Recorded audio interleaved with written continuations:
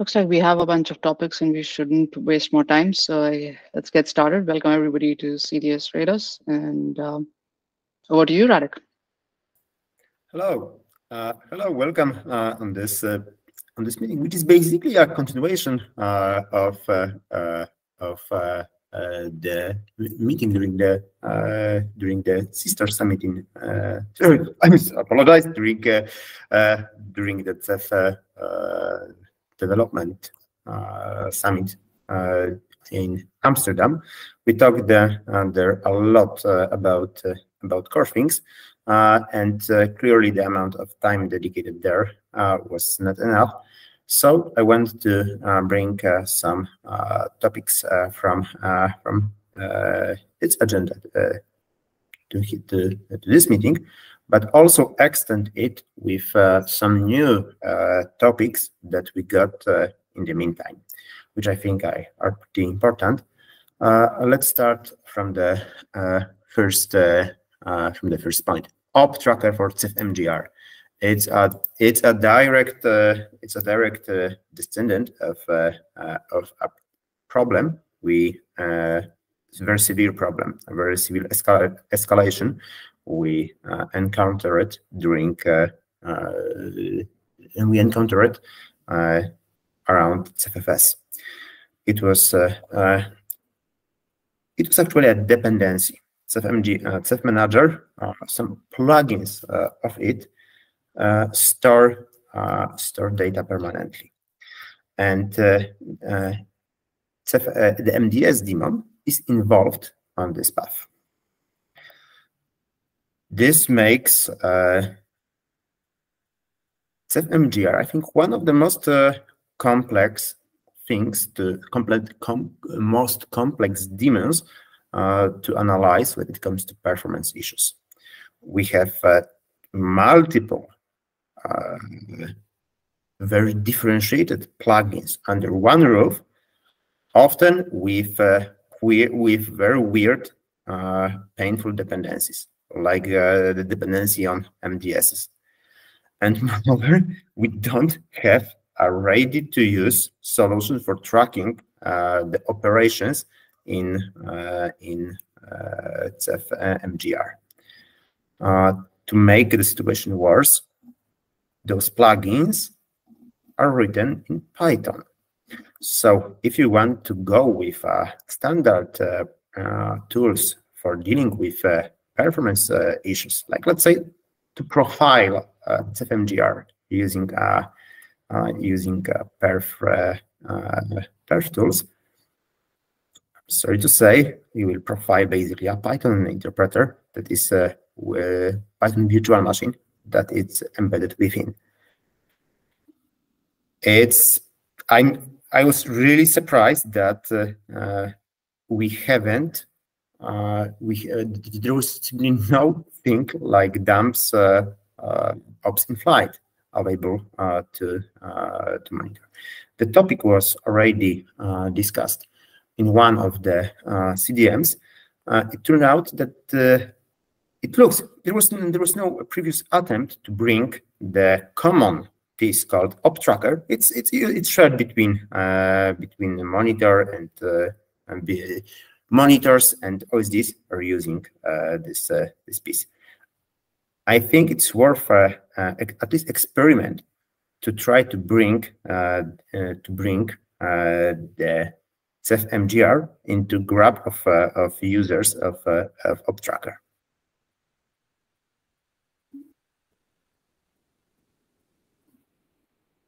This is for sure for Squid. We have some ideas who could work on this, but if there is any volunteer wanting to join the effort, feel free.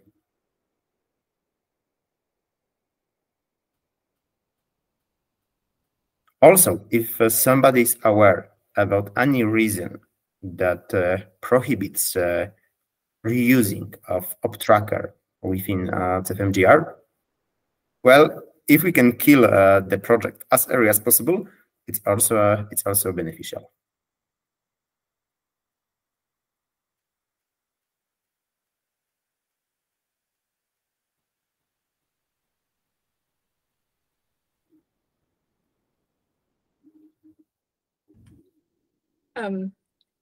Question about this feature. What parts of the code, I know it's generally related to the manager, but what parts of the code would this cover? Very good question. Initially, mostly C++. There is in Ceph MGR, in the handling of messages, there is basically one place where we are running into execution of Python code, and at least to this region, we could I think we could quite easily track the operations. So at least we could know what's the Python module where some op got stuck. I'm not saying it must be everything must be implemented in one go. We could continue building upon on top of it. We could try to pass some kind of op handle also among the across the Python code. And did you mention there's already an MBS op tracker? Is that what you said? We have a common tracked op. If I recall correctly, there is a special yeah, and basically all the ops. Okay, the most important ops in OSD are deriving from the tracked op concept, so it's compatible with op tracker. But this piece is actually it's a common thing. It's shared among demos, and I was surprised why MGR doesn't make use of it. Yeah, I was just curious if there was existing infrastructure that it could be modeled on. So it sounds like there is. I mean, at least on spec, to me, it seems like a good idea. Any component, once it reaches a certain level of complexity, it's nice to be able to introspect this kind of thing. And if the existing op tracker implementation is easy to use, that seems like a good strategy. Cool. Let's kick off this this effort. Okay, if there is no more question about op tracker for MGR, let's switch to the next item from the agenda, which is about unit testability of the encoding of the decoding / encoding stuff. Recently, we've got 3 different issues about related to the encoders, and my impression is that we were mostly focused about when dealing with encoding. We were mostly focused on the domain of clients, daemons, versions of all those entities and how they interoperate, which brings problems to testability. There was a change. There was a change in MOSD op, very fundamental thing that got detected after 3 weeks after a match during the topology test. Of course, we have some coverage there, but I think it's not enough. It's far too late. It's also very hard for developers to make testing earlier. But it seems there is a PR documenting some of our encoding stuff, frameworks / common procedures.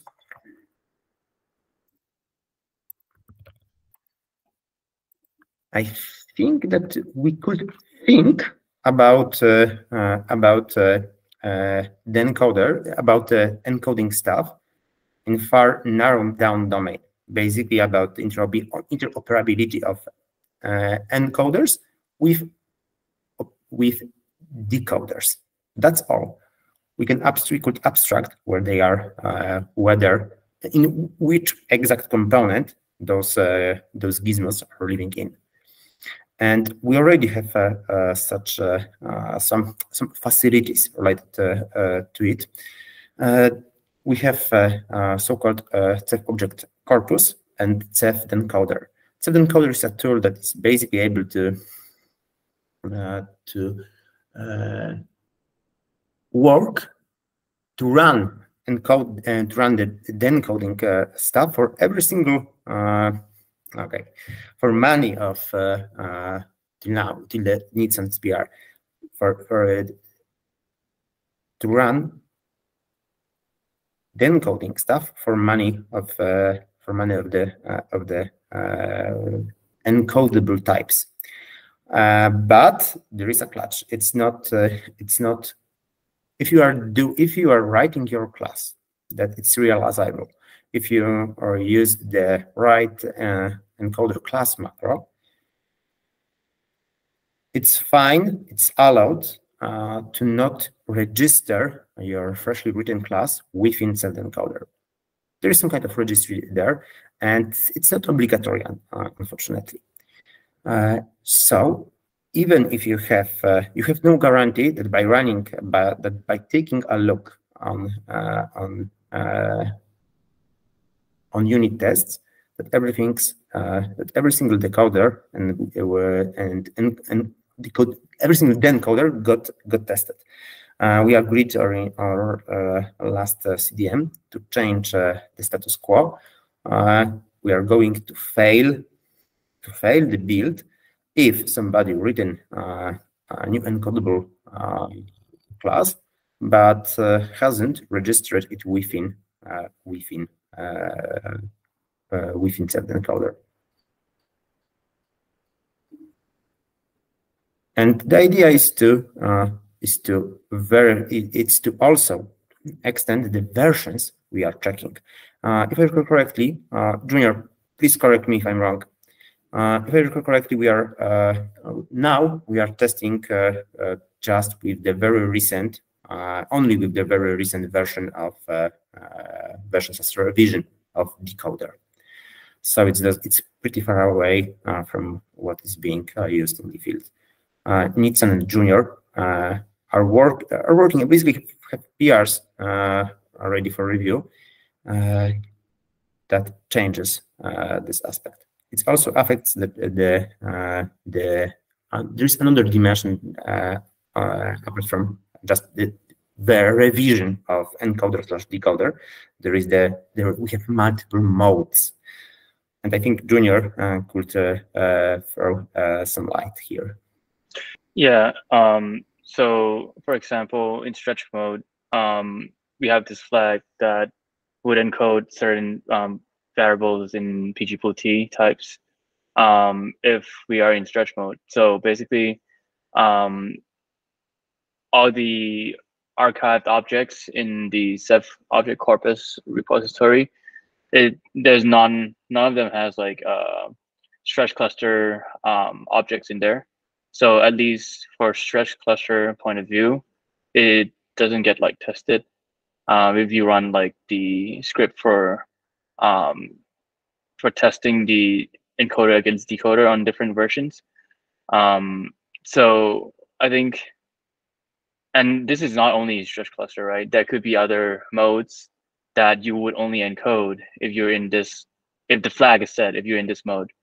And so I think it's gonna be hard, but it might be worth to also incorporate all different type of modes into the object corpus archive, so that when we run like either integration tests or unit tests on it, we would cover all types of modes, you know, and running like server against clients in different versions, seeing if it's like, you know, backwards compatible and everything.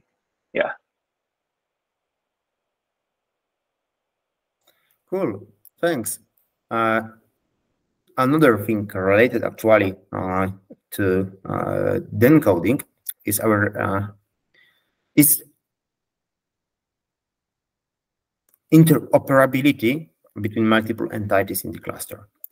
It's more about formal requirements than about the coding itself. So let me please point to our review. I would really love more input from. We have feature bits. And we have pretty clear deprecation rules, however, only towards those feature bits that have never, ever, even indirectly, exposed to clients. Because we have the common rule n-2.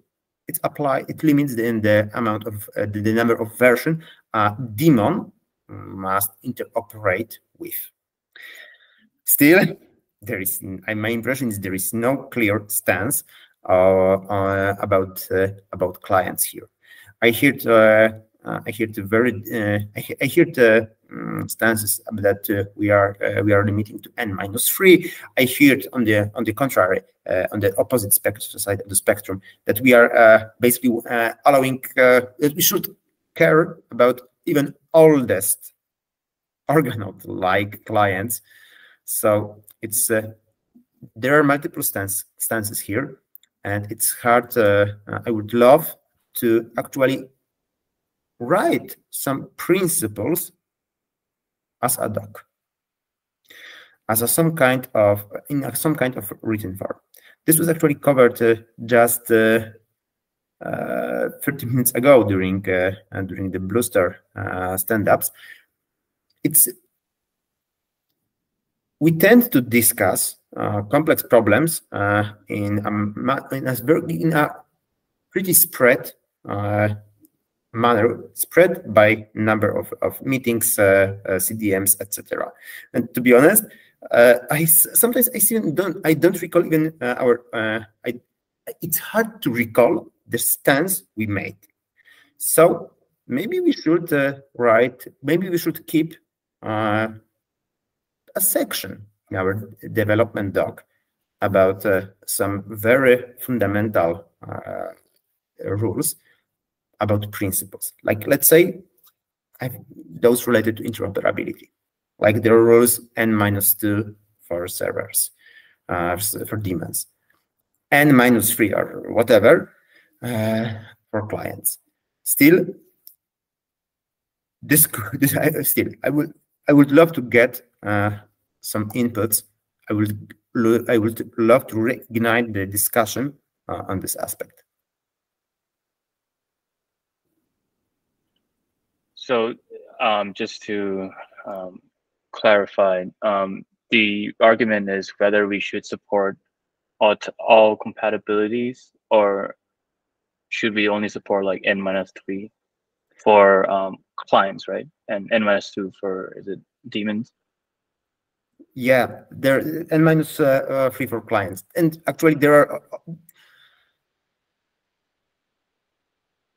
are good points on both sides of the spectrum. But even if we don't know, I would love to say that explicitly and put in a written form.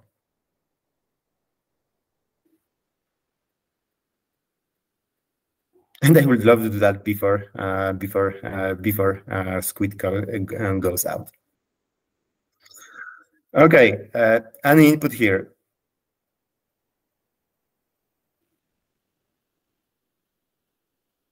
I know this is hot topic. I just know that in Bluestar there is a hard limit of how far I can go. It's basically one version.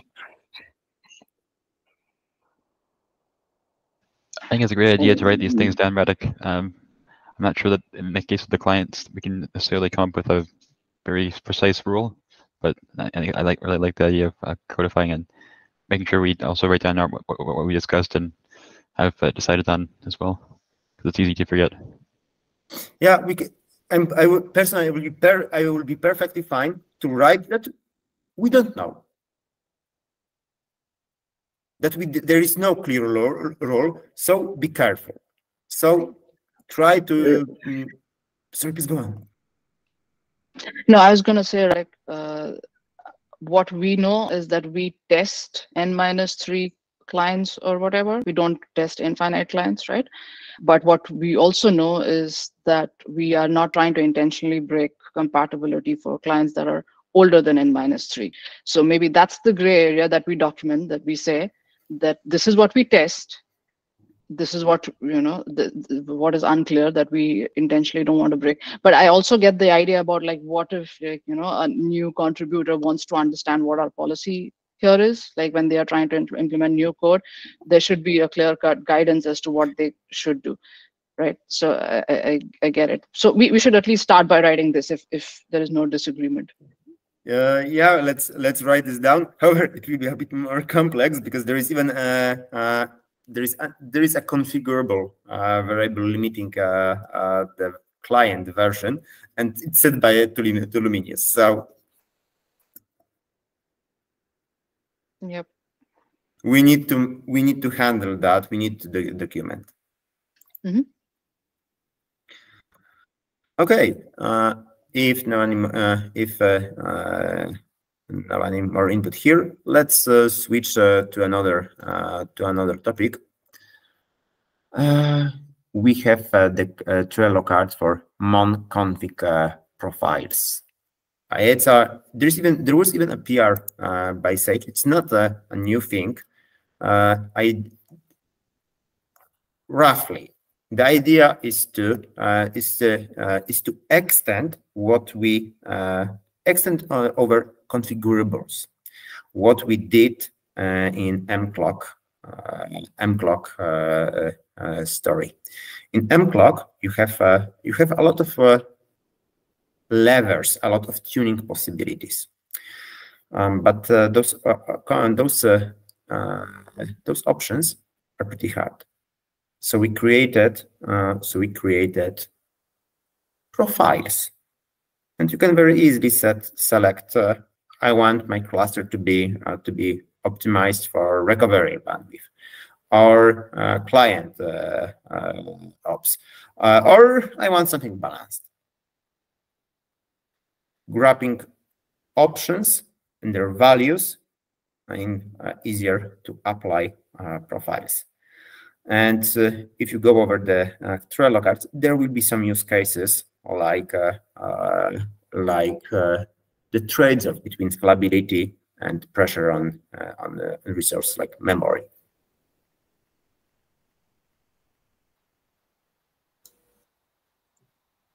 You basically said everything, but I can continue because I started to look at this card. So as you said, it was originally brought up in CDS a few years ago, 2 years ago, I think. But this, let's call it feature or ability, is being requested again, and we want to be able to support it in Squid.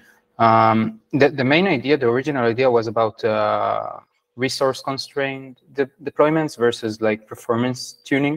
But I think it's a more general feature that will allow us to have a very, very, very simple and user-friendly way to, as you mentioned, the mclock profile we had. Same with lots of config values throughout the whole cluster.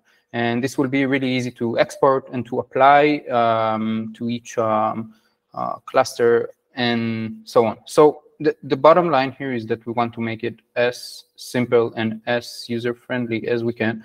And if anyone has any suggestions about actual, let's say, initial profiles that you have in mind besides resource constraints or performance or any actual config, there are in the Etherpad that is within the Trello some initial thoughts there about actual options that we want to be able to configurable within a single profile.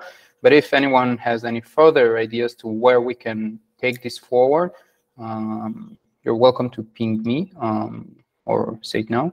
And I guess that's well, just a question without asking for response.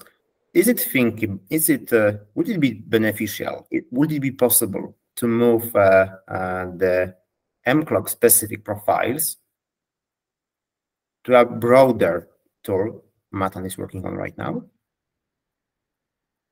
So Matan, I don't know. That's a good suggestion. The mClock profiles are, I think, something you should look at as a use case that you should target being able to adapt as part of this. So you remove all the special purpose code that Sridhar added for that purpose and port it over to the system instead. Yeah, I Mostly agree. because partly Right. because it's special purpose code that's kind of hard to read, and also because it's a real use case that actually exists. So this should be able to handle it, I think. Yep, Radek, the answer is yes. Short answer. Not so much time for this. If there is no any more, we can jump further.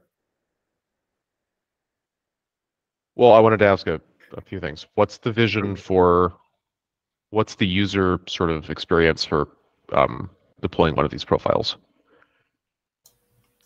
As I say, it should be the most simple command, like a profile set. Let's say if you had like a toy cluster or a performance targeting Raspberry one, Pi. just what? Ceph on Raspberry Pi. Yeah, exactly. So just Well, no, I mean, continue. I mean, for an existing normal size cluster, let's say there's some profile that one of the mClock profiles, for instance, is this a file they need to copy locally and then reference with a monitor command? Is that the idea?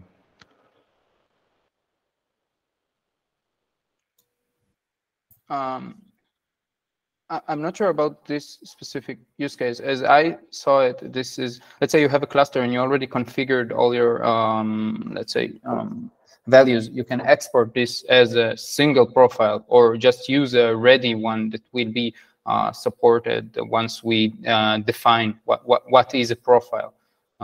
This is more the way I see it, a more broad.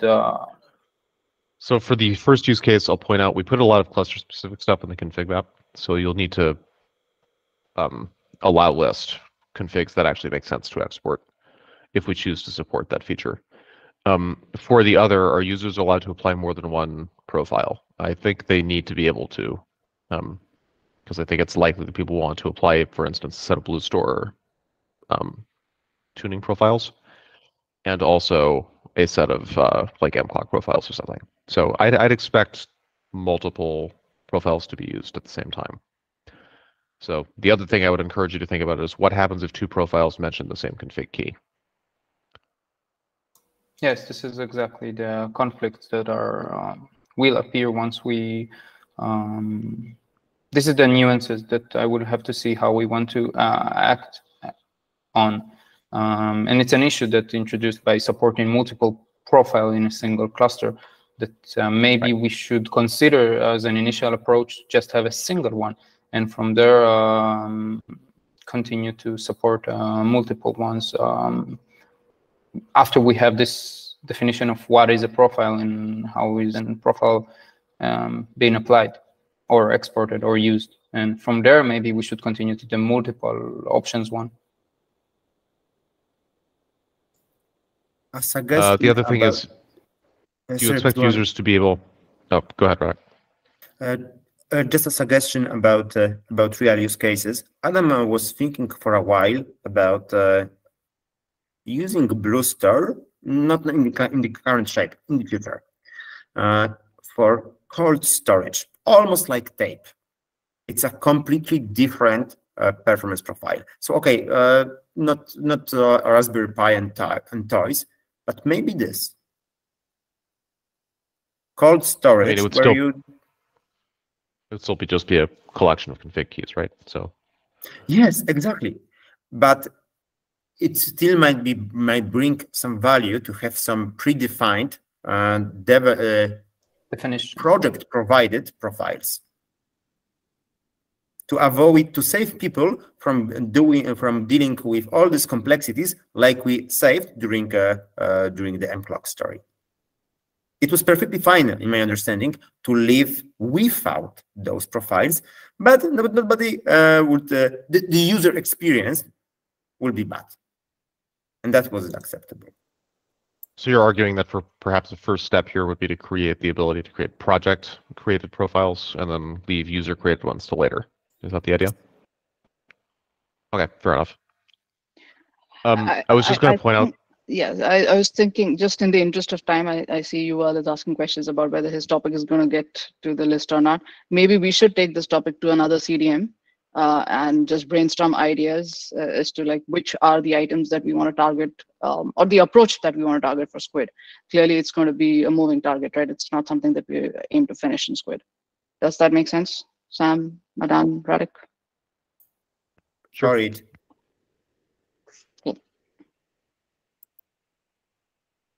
Okay, next thing on the list is about the QoS phase 2, so-called client versus client QoS. Sridhar, would you want to jump and throw some light on this region? Yeah, sure. So this PR has been in the works for a while now. The main focus in this PR has been to introduce QoS between LibreDOS clients. So as far as the PR is concerned, right now I'm in the middle of testing the fairness aspect of it using the RADOS bench. At least when it comes to the throttling aspect, the chains appear to be working, but I need to do a more finer grained validation of if the throttling is where it's supposed to be. So that is still in the works. But like the Trello card mentions, this PR basically establishes the foundational aspects in terms of establishing the LibreDOS APIs that the clients can use to set up QoS. And the RADOS bench is now modified to take in an additional option to enable QoS, and it uses the options. It reads the options from the basically it reads a bunch of config options related to QoS controls, and it establishes a QoS profile for itself. The client establishes QoS profile for itself, and then passes the QoS parameters to the via the objector to the OSD. So those aspects have been verified at this point. The idea is to get the first cut. The review has been done once, but it still needs to go through another set of another round of reviews. And then the other aspect is there were some comments in the review about supporting clients with negative IDs. I don't fully understand the concept behind that. There is also some talk about the QoS profiles being shared between multiple daemons. So that's also still up for discussion. So that's something that I need to discuss further and establish. But otherwise, right now my focus is to get the fairness aspect verified, and then at least get the first cut into the main branch as soon as possible. After which, I'll try to start focusing on the other type of clients like RBD, at least in the Squid time frame. So that's where the status is at this point. Cool. Thanks. Guys, if there is any input to this, any questions, feel free.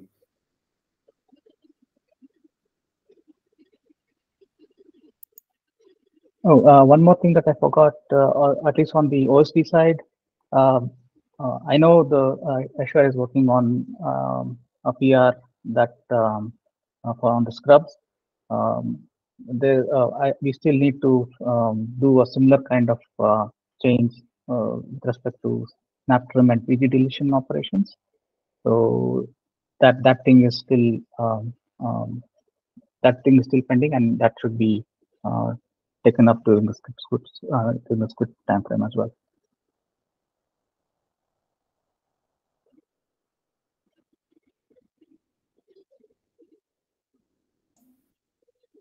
Thanks. Is there any objection for moving to the next topic?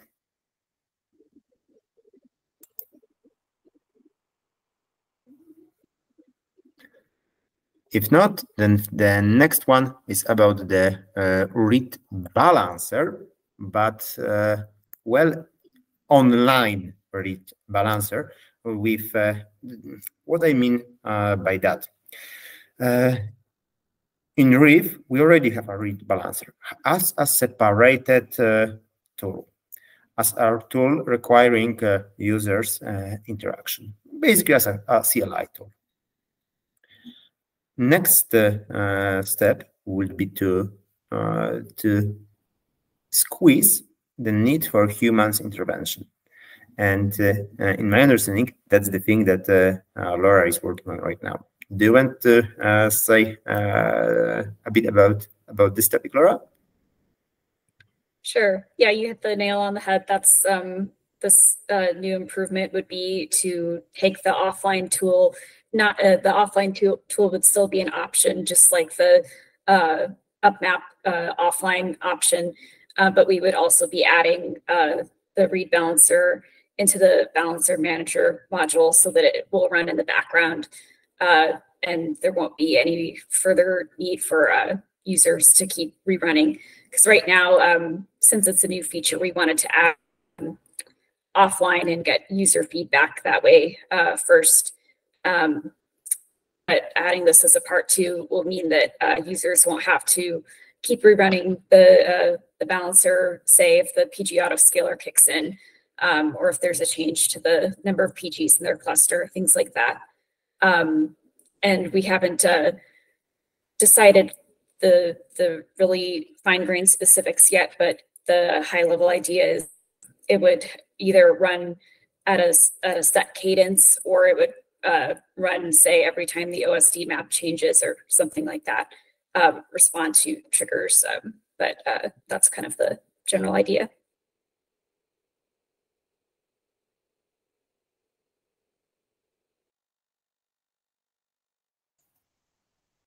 Okay. And yeah, if there are any questions about it or any ideas about it, let me know. But right now it's in discussion and will be going into development. Yeah, given that we know that people have already started playing with the read balancer offline method, I think it's going to be a useful addition that'll be welcomed by users. So looking forward to it.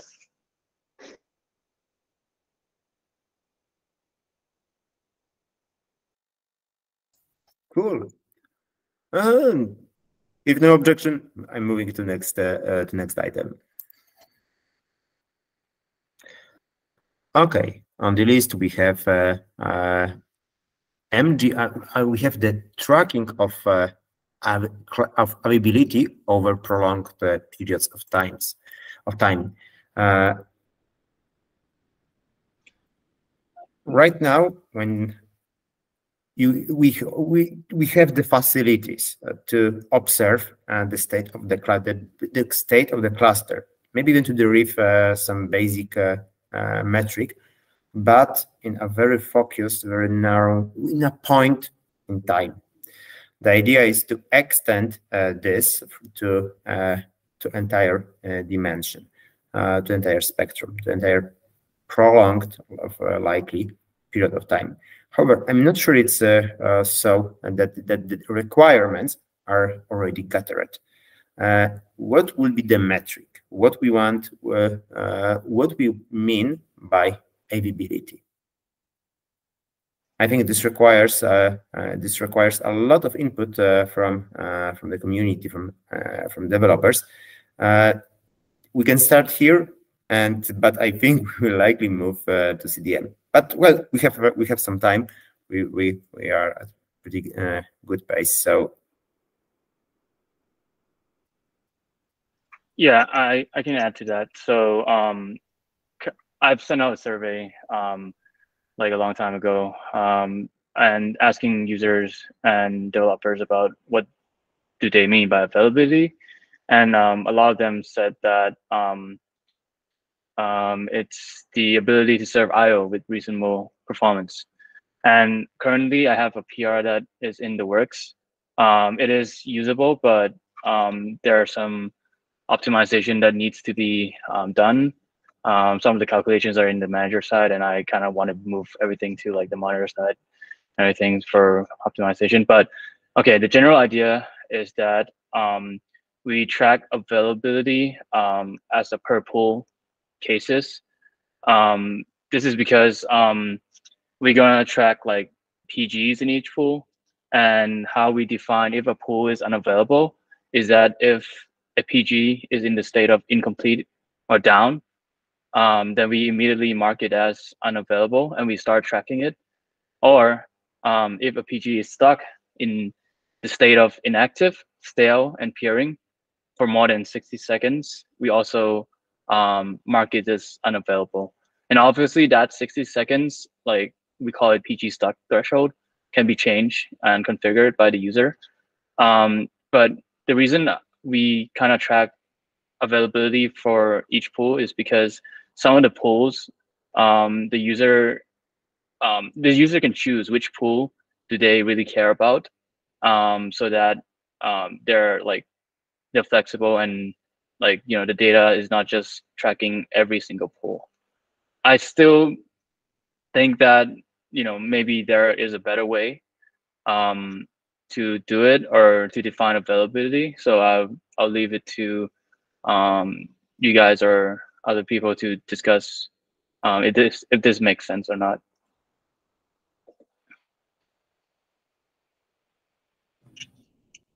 Yeah, I think it makes sense to start with something that's a simple formula and then add to it maybe in a future release, but getting down like the basic definition of what we're looking for.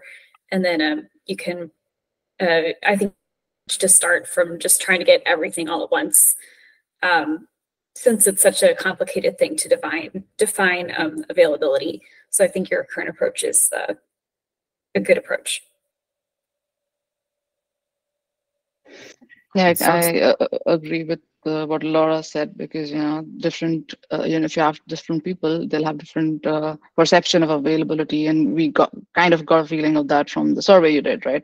But it's probably important to lay the foundation for something super basic, and then like take into account, you know, some sort of layers that we can add to it. Like, okay, what does it mean if we are evaluating the availability of an RGW cluster? How do we do that, for example? And, you know, how do we do other things? But maybe start just at the RADOS level, and like what the OSD understand, the PG metadata level, and start out there, and then, you know, take the next step. This sounds like we envision that the availability marking function is going to evolve, is going to change. Maybe then we will want to have it in multiple tastes, in multiple variants. The thing I would I personally perceive at the very first glance as important is availability of data for those functions to calculate from.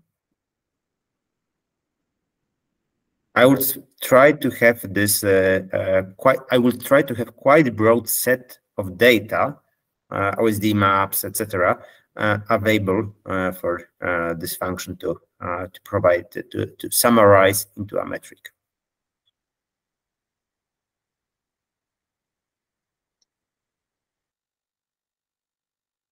I wouldn't try to save some data dependencies here. What do you exactly mean by data dependency? Well, let's say you have a function. Its output is just a metric. It's available. Let's say available over 99% of time, and there must be input. How you are input you are using to calculate this metric, the input this function, and as initial glance, maybe some metrics from some data from OSD map about availability of OSDs, maybe some perf counters. I don't know. But Yeah, I I think will try to think about I will try to think about the arguments to this function. right. I think this is another perfect topic for another CDM based on feedback you have gathered. But just to like close this topic, I guess the data that we were looking at earlier was the PG states. In what states is a PG actually able to access data versus not? So that's a clear discrimination, right? So let's again move this topic to CDM. Clearly, there are lots of thoughts and opinions here as to what a POC should look like. Okay, let's switch to another item. Next one is about the easy climb mode. Actually, the testing of it. It was brought some time ago. Now it looks we are going to reiterate it, but I would love to hear about the community demand for it. Yeah, I added it because this is kind of a spill from Reef. We did some work in Reef in terms of extending test coverage, and Nitsan has been playing around with it and even started doing some basic evaluation around measuring performance improvements with this profile. But I guess the general question is probably we should continue that effort. But I don't have any, any data that says that we really should go start supporting this, but maybe we should just continue that effort and see if this is a potential for something that we can experimentally start supporting in real clusters. So far, no negative news about this. The last time we did some research, so no news is probably good news. But yeah, the idea would be to continue investing in this.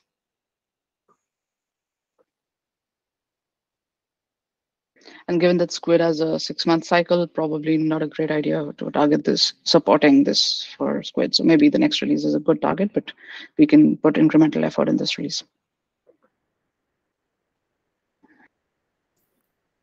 Okay, sounds we tackled it. Next big thing, scrap enhancements. They were we were already talking about them a lot during the session in Amsterdam. But Ronan, maybe there is something new, something you want to like to add, something you would like update on. Not a lot to update. And first, sorry, I didn't have time to create the Trello entries. I will do it in a couple of days. Basically, what I plan and I want to do is to complete the testing and approval of the Scrub scheduler, the new Scrub scheduler, which opens the way to behavioral and control changes that we want to do, or I think we want to do. Some of them are not yet fully designed, or there's no agreement on how to do them. Specifically, something that was mentioned in Amsterdam, Scrub resource counting and allocation, giving priority, cluster-wide priority to high priority Scrubs, making allowing more control to the operator in extreme cases, for example. This is something that we more or less have a full design, and the implementation is easy once the scheduler is in. There is an issue of deep Scrub scheduling algorithm. It's easy, but we should discuss, agree on what to do there, and then have this implemented. And there are some, I have a backlog of timeouts that I promised various customers to add to the system to catch errors, either Scrub problems or other problems that cause Scrubs to get frozen and sometimes cause a whole a large part of the cluster to not being scrubbed. All this is, I hope I didn't I have a feeling I missed a few things, but I hope to get all these in time for Wilson. They are all overdue. That's it. Cool. Thanks a lot. Any questions? If not, then let me move to the next one, which is about multi-step. Well, it's about a tracker. We added it recently. It looks like a feature request. Create multi-step erasure profile from CLI. It looks like somebody. It's about user experience, about squeezing 2 steps into one comment. At the price of making it a bit more complex. Overall, again, if we preserve compatibility, I don't see a reason why not. Well, if there is, we would really appreciate any feedback how useful this really is. What will be the priority worth assigning to it? Moderately high. So there's some cluster situations where we want to be able to use erasure coding on a very small cluster. And for cost reasons, we're kind of forced up into the m equals k over 2 family of codes. And so if you do something like an 8+6 code, or not that, but sorry, like an 8+6 code on 4 nodes, if you spread those 14 OSDs over the 4 nodes evenly, then you can survive. I'm just going out of memory here, but I think I'm right. The death of one host and 1 OSD, which is fairly good properties. The problem is that at the moment there's no way to express that crush rule, which would be step take host then take 3 OSD, not n OSD. There's no way to express that with the current erasure code profile system, so you need to create a custom crush rule, which is a little bit much for users. I think one strategy here is actually just to create a special profile property that just hydrates that exact rule.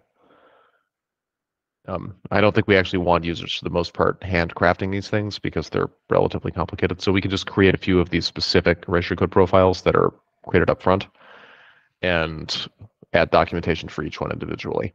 Because once there are enough hosts, you don't do anything like this. You actually do a normal crush rule. So this is really a small cluster property. So I don't think we need to handle the general case. We can just create several specific ones. Likely to be more understandable to users anyway. The simpler, the better. I agree with everything Sam said.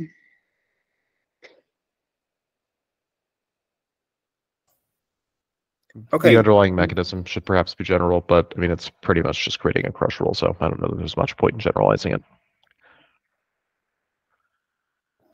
But yeah, clearly, as Sam mentioned, the motivation is smaller clusters. Maybe this is a use case that maybe upstream, a lot of upstream community members can benefit from, and maybe they are going through the extra effort of creating those manually. I don't know but maybe this is something we should share with the community and say that, hey, we are doing this. Would this be of any use? In case people have. We should definitely put it. Bluntly, we should definitely put it upstream. If there are customers who want it, it follows likely that their users want it too. And even if there weren't, we need to maintain it either way. So yeah. Right. Exactly. I'm just saying it may be a welcome change for them, though they didn't particularly request it. I suspect it actually is. If we add documentation for these things, I think people will actually use it. I think small clusters are not unpopular. And being able to avoid 3x replication for non-performance sensitive object clusters of that size would be nice. This would be another area, incidentally, where config profiles would be useful. The tuning for BlueStore is going to be a little different in these scenarios, although we probably won't bother with that for now. So having a profile that could go along with this would. That's exactly what I was thinking. Matan, you got your another use case just right away. But I mean, it's the same kind of deal. It would be yet another set of config keys that are primarily in BlueStore. Guys, I'm sorry, but I'm going to push you out to CDM.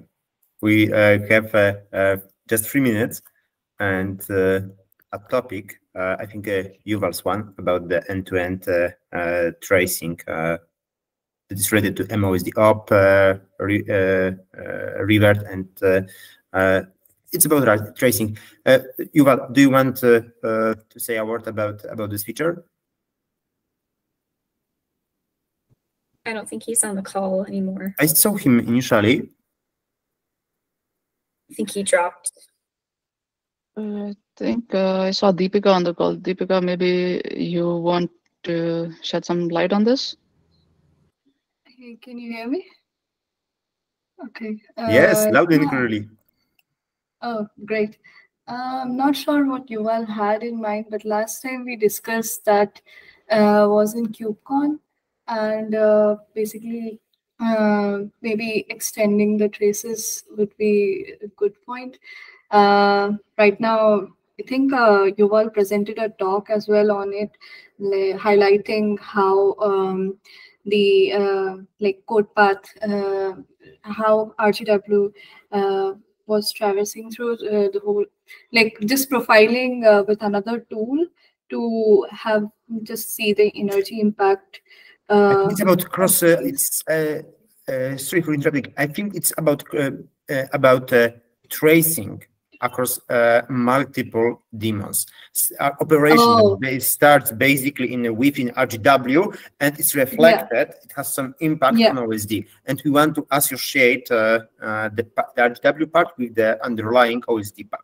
And this was actually merged, but it got a revert because of breaking the encoding of MOSD op. And to cope with that, we introduced. I started the PR that brings the support for Squid, and introduces the server feature bit. The Yuval is basing on. I think that's all. Yeah, maybe. The question is about. Sorry, please go on. No, I think that's a connecting point that like will give us the end-to-end tracing picture, maybe how we can proceed from there in OSD side of things. And maybe even Casey or anybody else had any context more, they can highlight more. Or we can discuss this in CDM as well. CDM likely. The sole question I have, it's well, my mental state is that as the server _ Squid is already introduced, and the commits are in the Yuval's PR, I think we don't need to hurry up with it's not the top priority. Let's phrase that way. To bring the full Squid kickoff PR. If I'm wrong, I'm perfectly happy to focus on it. But I would agree with that. I think Yuval's main priority is just getting unblocked on the feature bit part. Yeah, I think we all agree that it was a good idea, and we wanted to do it, which just has a dependency on the server Squid, which is now in his PR. So I think this is on track, and I believe you all will also create a Trello card describing what the scope of this PR is, so that'll be nice. Cool. Okay, the very last topic on the agenda is about multi-tenancy stats per namespace. I recall that Josh was saying about it someday. Josh, would you like to throw some light on it? Yeah, sure. So we talked about this a bit at the Developer Summit at Ceph, but not everybody was there. So I wanted to bring this up here again. I think we'll probably need to discuss it in more depth at a CDM. I'll just be brief today. The idea is to support multi-tenancy via RADOS namespaces by having like a tenant mapped to a RADOS namespace and track different properties of the tenants, like resource usage, whether it's like on a space-based potentially amount of IOPS, maybe even going down to the granularity of CPU or memory. If you wanted to do more intensive performance analysis, that's probably a later thing. But just tracking stats in general on a per namespace basis, and potentially even enforcing a quota, similar to what we do for like the MDS, where we kind of report those stats asynchronously to the manager and kind of get an update from the manager level, maybe on an asynchronous basis to the OSDs or maybe to the monitors. We have to discuss that more to be able to prevent clients or given tenants from using too much of a given resource. I think this may also tie into QoS as well. But I think it can be a pretty useful thing in general.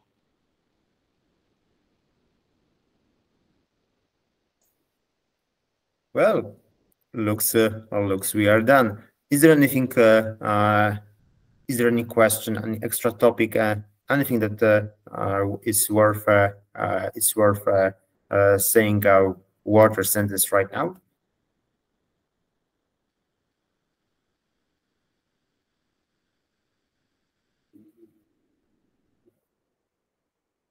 Okay. Yeah, looks the RADOS part is done. I'm passing the mic to you. Thanks, Radek. Just 3 minutes overtime, so we did pretty well. Sorry. From what I thought initially. No, it's pretty good. I remember having gone like 15 minutes over last time, so this is much better. All right then. Thank you everybody for joining, and we will continue with the CDS sessions tomorrow, day after, and then the last one is on Monday. So take care, everyone. See you later. Thank you. Bye. Thank you very much. Thank you. See you. See you later.